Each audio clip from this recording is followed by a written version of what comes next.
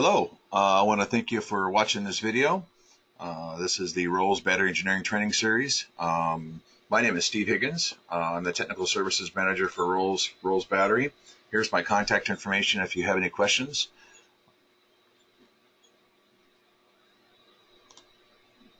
Also, we have a Google Drive that we share that has training, these trainings and PowerPoints and spec sheets and a bunch of information that people could download. Here's the link for it, the http://tiny.cc Rolls Share Drive. If you want me to send you a link for this, I can also send you a link. Just send me an email at steve@surratt.com. Since you're watching this on YouTube, you probably found this already, but we have online webinars available on YouTube that you can watch at your heart's content. If you like this video, we love likes. Share it with all your friends. We'll be share it with all your friends, and we're trying to produce more and more as we go. If you don't like it, we want to hear that also. We want to hear what you don't like about it, so we can make changes and make this content better and more intuitive for end users. Today we're going to talk about absorption time settings. One of the biggest problems that we see, especially in the renewable energy field, is that people tend to skip over the absorption settings. They'll program bulk, float, equalize, refloat, all the settings all day long, but then they'll just leave the absorption time settings at their default settings, and that can become a problem. First thing that we're going to do is we're going to talk about the 4 or 5 stage chargers, voltage-based chargers, how they actually work, because every solar product that uses a 4 or 5 stage charger, or either 2-stage charging algorithm, operates by these rules. Every voltage-based charger operates based on these rules. So the first thing is that the first stage of charging is the bulk stage. The bulk stage is rising voltage, constant current. So when you start the bulk stage of a charger, for example, let's say it's a 48 volt system, 46.5, 48 volts, the generator starts, or you plug in at a shore power, or you plug it into the utility, and it starts charging. Voltage is going to rise from that 46 to 48.48 volt, or 46, 48 volts, all the way up to whatever you program the bulk absorption set point. For our batteries, bulk and absorption is the same set point. So you set your, like for example, Outback has absorb voltage. They don't have bulk. Schneider has bulk and absorb. Some Magnum products have bulk and absorb. Morningstar, bulk and absorb. We want that at the same. So if you're a 48 volt system and it's a full-time off-grid house, and you're cycling that bank, 10, 20, 15, 50% every single day, you're going to be seeing a bulk absorption set point of around 59.2 to 60 volts.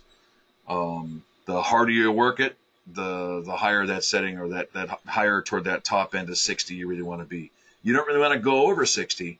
When you get to this top point of that 60, then what you want to do is you want to adjust your absorption time, or your float voltages, float times, or your end damp settings to get that to properly charge.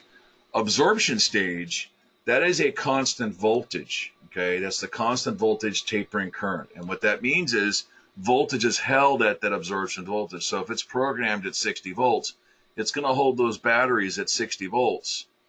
Of course, depending on temperature, it's also temperature compensated, but it's going to hold that voltage at 60 volts for, that absorption time constant. And that's going to finish the last 20% of the charge state. So then, of course, float is a continuation or a trickle charge. And so really, when your batteries go to float, they should be 98 to 99 to 100% full. And then the float charge is just replacing the energy that's lost over just losses of the battery. So if you're an off-grid system, you're typically not going to go into float unless you have lots of panels, or you're running a generator, and really at that point you're going to shut the generator off because you don't want to burn diesel or propane or natural gas to just flow to batteries, because you're not really doing a lot to the batteries.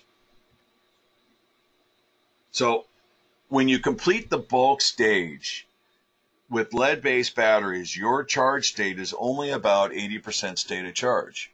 And what that means is that you still have 20% to go to get that charge. And so you've got, and you have to be doing that efficient finishing charge. If you don't, you're going to have problems. I probably look at records from 15 to 20 systems a day. And of those 15 to 20 systems a day, 95% of them have the absorption values set at default. So that means if you have an Outback FlexMax 60 or say FlexMax 80, and it's got 4,000 watts of solar, 4,000 watts of solar is going to do roughly on average around 60 to 65 amps of current. On two parallel strings of of 460 amp hour, 450 amp hour batteries, so about 900 amp hours of the batteries, that the absorption time is going to be a while. It's going to take time for those batteries to absorb all that current. That's why we call it absorption. So the next slide here just kind of shows the different stages. You have bulk, you have absorb, and then you have float. And so the blue line is voltage. So bulk is rising voltage, constant current. Basically, it's somewhere around max. The absorb is constant voltage, and then you have a tapering current, and current drops off pretty significantly during the absorption stage. There's not anything you can do about it. It's just the way the batteries take a charge. And then, of course, float, everything's basically flatlined.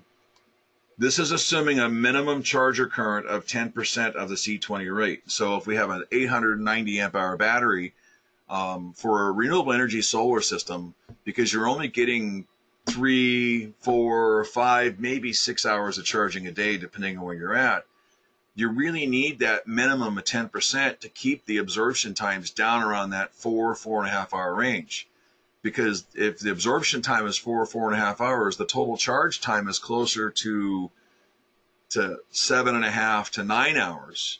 And you're not going to get 9 hours of sun pretty much anywhere in the world unless you've got a tracker. Or, if you've got a fixed array, you're only getting, even in the best conditions, you're only getting about 4.5 to 5 hours of sun at best. So that's why you want to try to get those ratios up to make sure your battery is spinning in a higher state of charge. Bulk, generally 2.45 to 2.5 volts per cell. Absorption, 2.45 to 2.5 volts per cell. And of course, float, typically 2.19 to 2.2 volts per cell. On a system with an undersized PV array, I'm probably going to bump my float voltage up to 2.25 volts per cell, maybe even 2.3, to try to keep that array pumping as much voltage and current as possible to get the batteries charged. Okay, so I want to talk about the absorption time formula. And so about 15 years ago, Surrett did a study at the plant. Surrett Rolls did a study at the plant on how to determine absorption time, because the way absorption time was determined back then is you started a charge, you watched the voltage until you hit this point, and when you hit this point, you started a stopwatch, and then you watched the current until the current went below 1.5 to 2% of the C20 rate for a full 60 minutes. And when it went down below that for a full 60 minutes, you stopped the stopwatch, and that's what you programmed for the absorption time. Okay. Well, about 10, 15 years ago, we did this formula. That's time equals 0.42 multiplied by the C20 rate of the battery divided by nominal charge current. Okay. And so here's that information put up here. So 0.42 is making the assumption that you're going to lose at least 50% of your charge current during the absorption cycle or the absorption stage. We don't know what this is because it's going to taper off over a period of time. If you've got a 4,000 watt array on an 80 amp charge controller on a 48 volt system, you're not going to see 80 amps of current, or you're not going to see probably 70 amps of current. Its average is your nominal current is going to probably be between 60 and 70 amps of current. And so that is the number that you want to use here. You don't want to use your peak. you want to use what is real. And so one of the things that I try to talk to installers and convince them to do is that when you install the system, while you're in the commissioning process, you put a current meter on the DC negative and you look to how much current's actually flowing while charging. So you discharge the batteries, 15, 20, 30%, and you put a current meter on there. And while it's charging, you look to see what the actual current is. And then you use that number for your formula. C20 rate, that's the amp hour capacity of the battery bank of that specific battery. And so, for example, we've got a system voltage of 48 volts. We've got 16 L16 or S6-L16 HCs. They're previously the S550 batteries. Same battery, just different model number. These batteries are rated currently at 890 amp hours. So it's 445 amp hours for each parallel string. 2 strings gives you 890. Let's say we're going to use 12 340 watt modules and one 80 amp charge controller, and then a 6,000 watt inverter that's capable of 120 amps of max current. Okay, so if I take 12 340 watt panels, that's basically just over 4,000 watts. It's 4,080 watts. In a perfect world, that 4,080 watt solar array can generate up to 85 amps of current going into a 48 volt battery bank. Unfortunately, the world's not perfect. You've got temperature can cause problems, connections can cause problems, shading causes problems, clouds cause problems. And so realistically, that 4,000 watt array is going to be generating realistically between 60 and 75 amps of current when you're charging those batteries. So that solar array, this is what I just explained to you. Realistically, it's going to be closer to 65 to 75 amps of current. If you have doubts, check it. Put a current meter on and take a look. So if I use this as an example, 0.42 multiplied by 890 divided by 70, that equals 5.34 hours. So if your charge controllers are outputting this 70 amps of current, your absorption time is going to be just between 5 and 5.5 hours of time. Well, the default setting on the Outback FM60 is 2 hours. On the Schneider MPPT 600-80, that's 3 hours. On the Magnum charge controllers, I believe the default is either 2 or 3 hours. And so if you left your absorption time at the default, what's going to happen is your batteries are going to charge, and they're going to do about 70 to 75% of the absorption time, and then they're going to go to float because they think the battery's full, but it's not really full. So one of my favorite analogies is to compare it with teenagers. If you teach a teenager to do something the incorrect way, they're going to do it the incorrect way most of their life until someone corrects them. And so the same thing with charge controllers and inverters. There is no such thing as a smart inverter that automatically adjusts settings based upon atmospheric conditions or conditions of the battery bank. You have to adjust those settings based upon where your specific gravity readings and your testing goes. Okay, so on the inverter, same thing. 6,000 watt inverter capable of 120 amps. Realistically, it's going to generate about 90 to 100 amps of current. It's not perfect. So on the charge controller, I'm going to set it for about roughly 5 hours and 20 minutes. On the inverter, I'm going to set it for about 4 hours and 10 minutes. Okay, so in both of these cases, it's going to be way above what the default is. And if you leave it in the default, what's going to happen is for flooded lead acid batteries, what you're going to notice is your specific gravities over a 6 or 8 month time period drop off. And that's going to force you, and they're going to drop off, they're going to get low. That's going to start causing imbalances or high impedance cells. Those high impedance cells are going to start causing sulfation problems.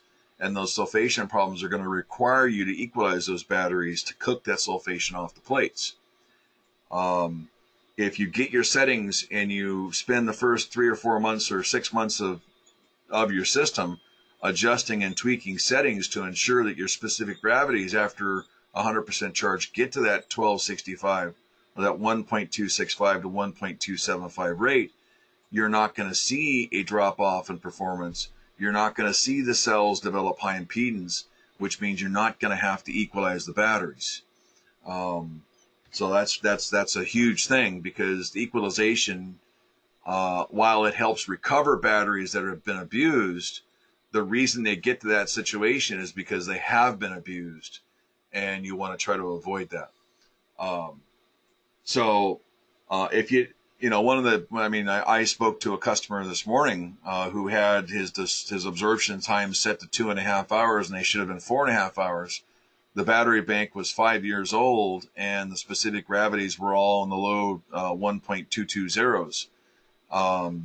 And honestly, that battery bank's probably lost 20% of its capacity over the 4 or 5 years of life, and it's probably not going to come back.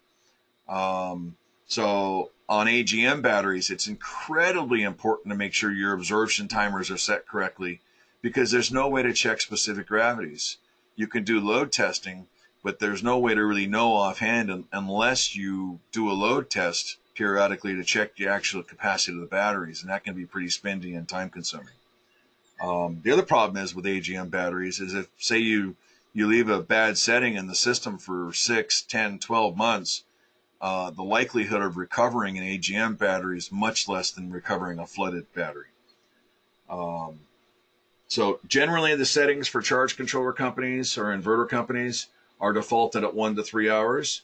They do this because they don't know what size battery bank that you're going to put in the system. And so they make an assumption and put it out there, but then they also say you need to check with your battery manufacturer on what the setting truly needs to be. I want to thank you for listening. If you enjoyed this video, if you talked to something, great. If it didn't, feel free to send me an email and ask me questions. If you liked it, great, like it. If you don't like it, go ahead and don't like it. But hey, send me a private message or send me an email and say, hey, Steve, I didn't appreciate this video. I would have liked to see this, that, whatever. Let me know how to make it better in the future. So anyways, thanks for watching. Thanks for listening if you're listening, and have a good day.